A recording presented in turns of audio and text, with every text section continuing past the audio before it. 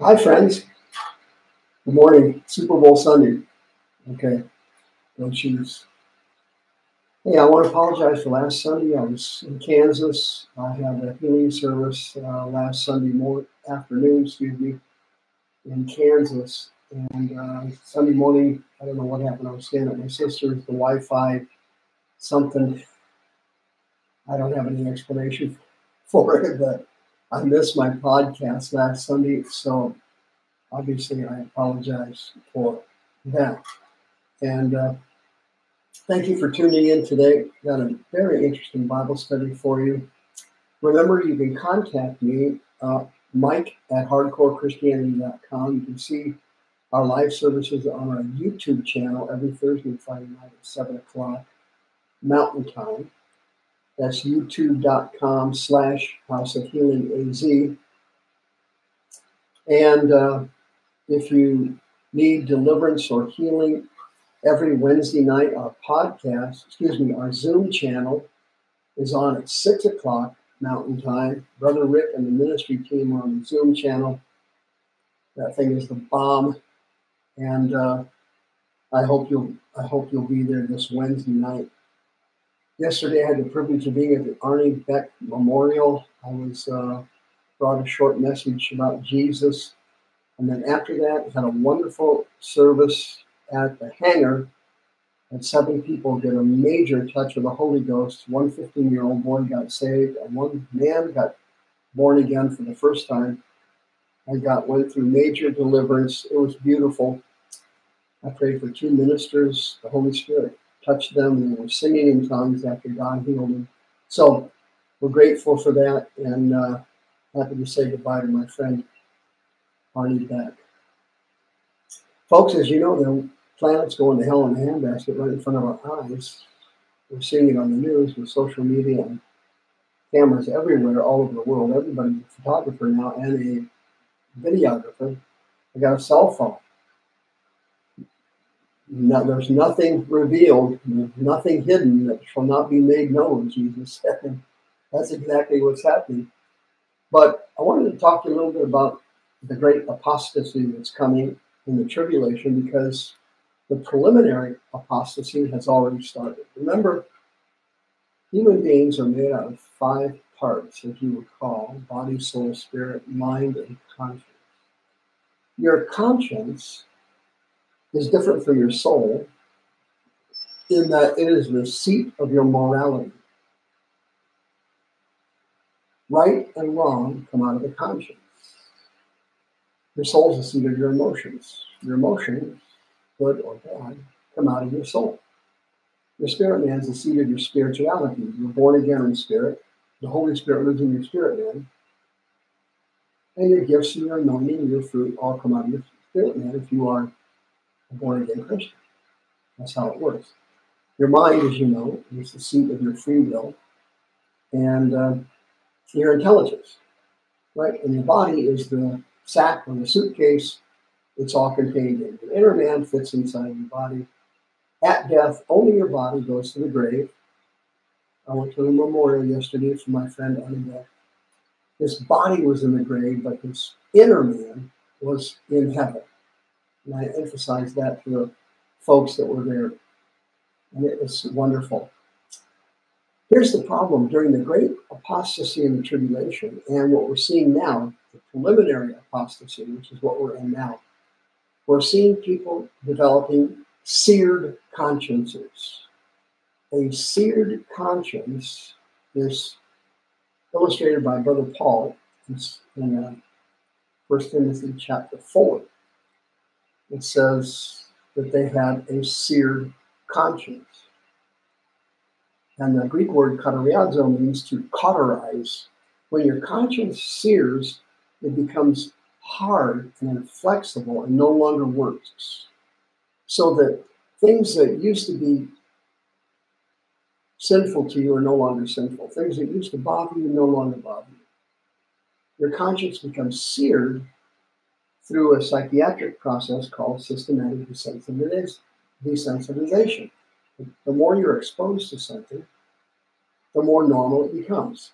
So if you're raised in an immoral environment with 2 parents that are barnyard crazy, you're going to be exposed to sinful behavior, exposed to language, exposed to behaviors that are sinful, wicked, or evil, but they seem perfectly normal to you, and they're fine because you were systematically desensitized to it over the years, and it becomes perfectly normal. It happens to everybody. Whatever you're exposed to loses its allure and becomes normal. If you're raised with, in a gang, and shooting people in the head, at first your conscience kind of, ooh, that's not quite right. 15 killings later, you're fine with it. Yeah, blow somebody's brains out. When you pass this on, it's like another thing. That's exactly what the great apostasy is. Only here, Paul was talking about the church. It's the church that develops a seared conscience. And you can see it with these mega churches. They're all loaded with scandals and sin. It's unbelievable. Hillsong. There's another sex scandal breaking out every 5 minutes. Acts 29, Marsdale, all these people, mega churches, TV preachers, they've all got seared consciences so that stuff that they're doing now is stuff they would have never done when they were younger or shortly after they were born again. They wouldn't even thought of it. They couldn't have done it. But over the years, as they've been exposed to lying, cheating, stealing, graft, lies, falsehoods, embellishments, fakery, trickery, as they've been exposed to it over the years, now it's perfectly normal. Nobody thinks anything about it. They certainly don't. Well, check this out. In 2 Timothy chapter 2, I want to read something to you. It's really interesting. In 2 Peter chapter 1, the great apostle goes over what things you need to do to be a good disciple, a good Christian, a good follower of Christ, a good servant. And he goes through these things that you need to do and the things you need to have to be a powerful man or woman of God. 2 Peter chapter 1. Well, then, Peter flips to chapter 2, wherein he shows the people what happens when these people who did those things no longer do them. Okay, chapter 1 is a list of things that Peter goes over that people need to do as to be a great servant of God, powerful man and woman of God. Chapter 1. Here's the list. Then he says, if those people do that, and then they stop it, now we're into chapter 2. Now we're in chapter 2. And he goes through and illustrates what kind of people these Christians who have abandoned truth and faith have become. And he writes another list, like a grocery list. Brilliant. Bing, bing, bing, bing. They're easy read, easy to understand. If you haven't read 2 Peter, it's a powerful book, to say the least. And if you're not in the right frame of mind, it sounds kind of depressing because he handles tough issues. Peter was a tough guy, and he handled tough issues. He wasn't like a TV preacher where you smooth everything over and you drop people's drawers and you kiss their fannies and then you collect money from them. No, Peter didn't do that. Okay, he just spoke God's word. He spoke truth, and he didn't care if you liked it or not, period. This is what it was. End of story. That's a true man of God, by the way. That's just an aside for the podcast this morning. That's what you need to strive to do. Somebody who teaches the word and doesn't compromise it and doesn't apologize for it. That's what God's calling you to do. But if you check out 2 Peter chapter 2, man, he goes through and illustrates all the features of these people who used to be born-again, spirit-filled Christians who have now become apostates. They have fallen away. And he explains what they're like. So he's showing the church, this is what you're supposed to be like, but if you become that and then you fall away, this is what you're like. And this is what's going to happen to you. Check this out. 2 Peter chapter 2, verse 20. Fascinating material. Peter says, quote, if after they have escaped the pollutions of the world, now that's the Greek word kosmos, it means the human world, humanity. After you get out of the pollutions of being in the human world, which we all have, all of you have, you're born again Christians, you have the Holy Spirit.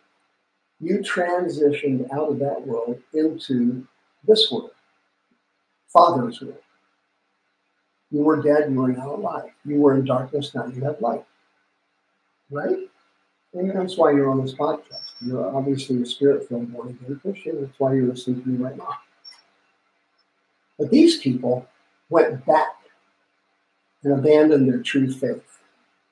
And Peter's warning you, he says, if, after they have escaped the pollutions of humanity, it says, through the knowledge of the Lord Jesus. Now, that Greek word for knowledge is very important. Okay? It's the Greek word epignosis. It means full knowledge, total knowledge. Okay? So what he's talking about here is veteran, journeyman Christians, not babes in Christ, not children who just got saved. He's talking about veteran Christians. Okay? You have to make that distinction to read any further, because if you don't, you're going to read in deception.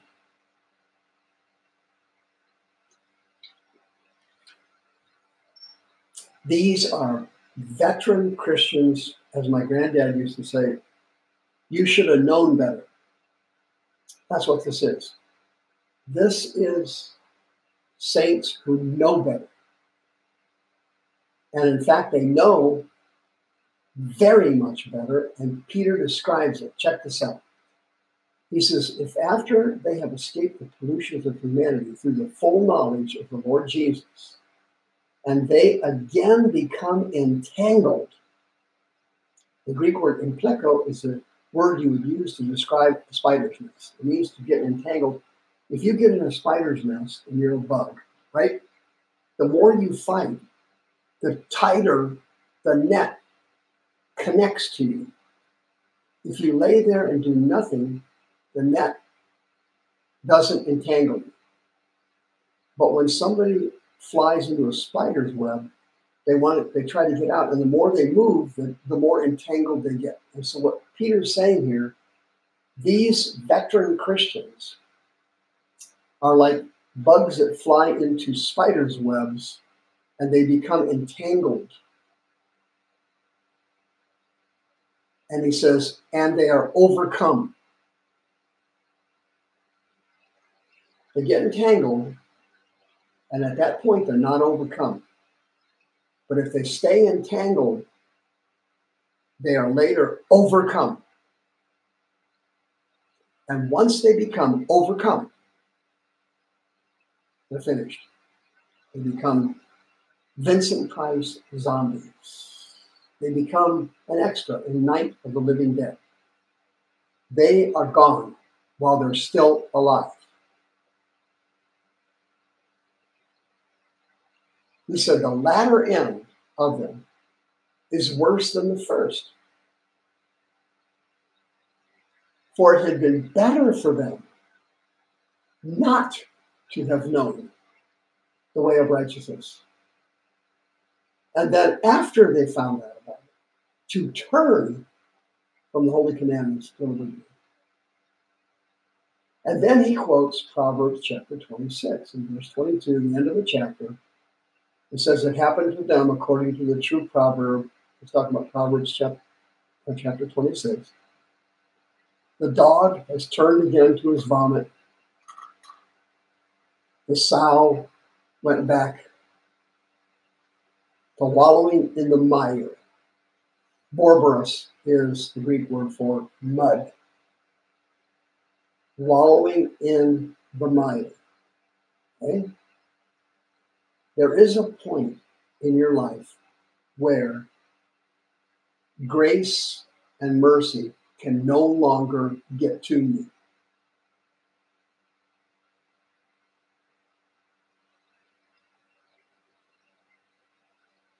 There's a point in your life where grace and mercy no longer works. And you become like Pharaoh of Egypt, like Esau, like Balaam, like Judas. They were alive, but they were lost permanently. They could not come back. Why is that? If you damage your conscience to the point where it's seared, Paul was talking about it, First Timothy chapter 4. When it's seared, it no longer works. And you reach a point in here where you can't come home. I told you this before, but I have a list of people in my office. The whole page. Almost the whole page, not quite. Single space, single line. Of people that are dead. They came to the Deliverance Center. They came to the House of Healing years ago. They're dead. Physically dead. They wouldn't listen. They heard truth over and over and over again, and then their conscience seared, and then the devil simply murdered. You're done.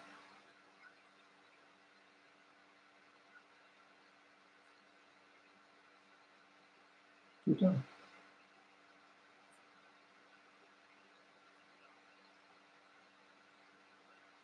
You can't come home. I'm not going to believe that everything's possible with God. Yeah, I do too. I believe that too. Except when a person's conscience is seared, and they no longer hear the Holy Spirit convicting them of what they're doing is wrong. They are loved. Come home. You don't feel it anymore. Katariadzo. The conscience is seared. It's hardened. It's turned to stone. It doesn't work anymore.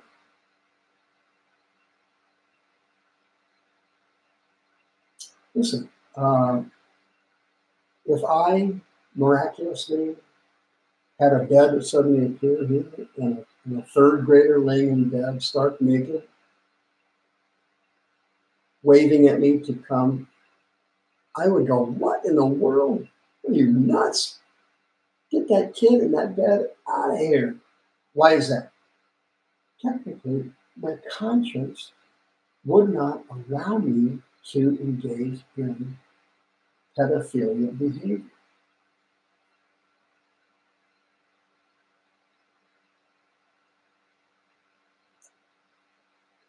A gun miraculously appears. $1 million in cash is sitting over there on a guy's lap. All I got to do is shoot the guy in the head and get the money.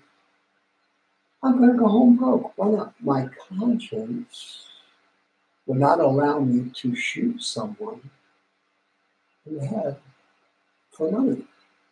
My conscience doesn't allow that. I can't do that.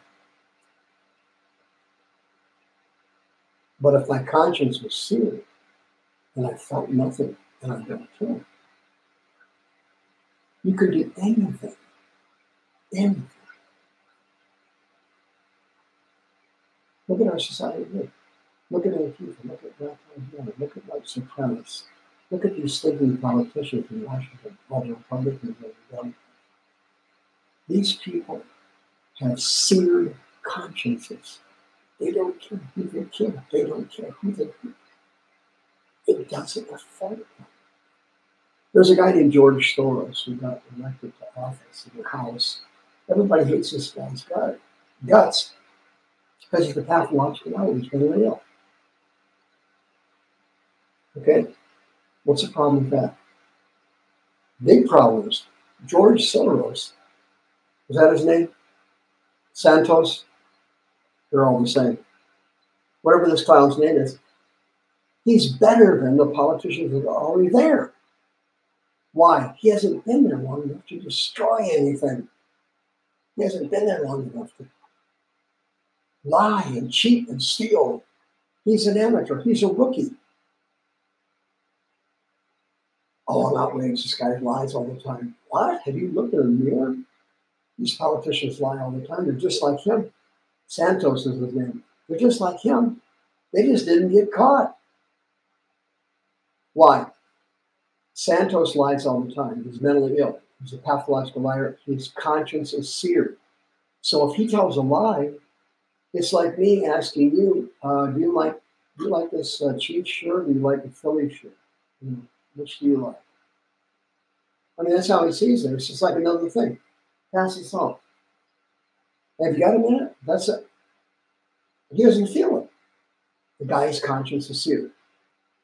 Christians nowadays, these fake ministers, all these kooks on TV, they have seared consciences and they don't care. They don't feel anything. And once you reach the point where you can no longer feel the conviction of the Holy Spirit, Peter outlines it in 2 Peter chapter 2, it would have been better for you never to have been saved in the first place.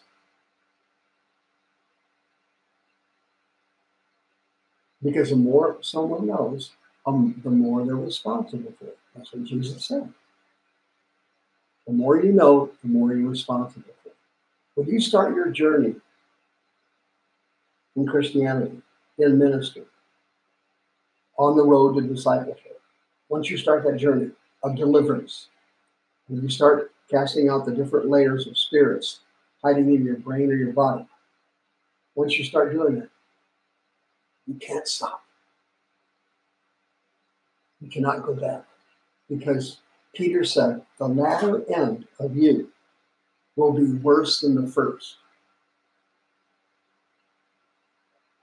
Okay? It's worse than the first.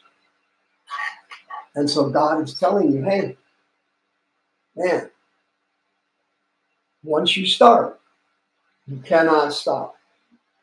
Once you start, you cannot stop.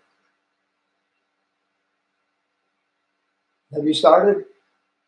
You got to go all the way. You cannot stop. You cannot stop. You cannot stop. And you're not going to stop. You know why? You've been called by God. In Revelation chapter 2 and 3, Jesus plainly stated it. Only the overcomers get the benefits of the rewards in glory. Okay? Hypothetically, I've done this myself, and it's a privilege. You go to the hospital, and somebody gets saved on their deathbed. I've done that a few times. It's fantastic. They get saved on their deathbed. They go to heaven. They have no rewards. They were a Christian for 30 minutes and then they died. Revelation 2 and 3, Jesus explains that the rewards in heaven are not given out to every Christian. They're only given out to the Christians who are overcomers. What does an overcomer mean? It means someone who overcame something. You can't be victorious not having overcome something to make you a victor.